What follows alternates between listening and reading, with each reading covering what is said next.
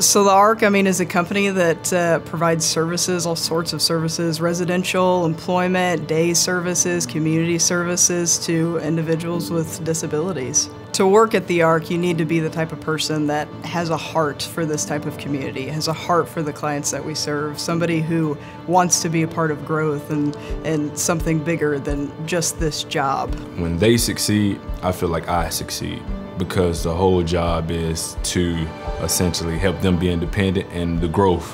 And it's not about the pay, it's not about anything else, but making a difference.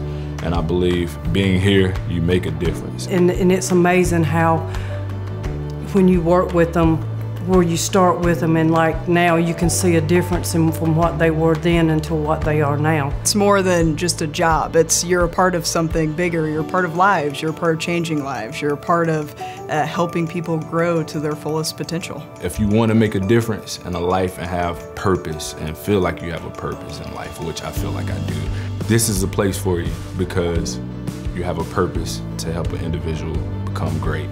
You feel important.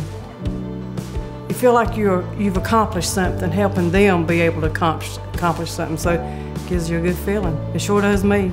I had never had any experience in something like this before and ended up falling in love with it. And after that, I moved to a shift supervisor, then a team manager, and now a program supervisor, where I before was just with these two guys, and now I've got 7 clients and probably about 20 employees. It's one of the great things about the ARC is that they recognize talent within their own company, and they really want to build upon that talent and really kind of help you grow yourself as a person.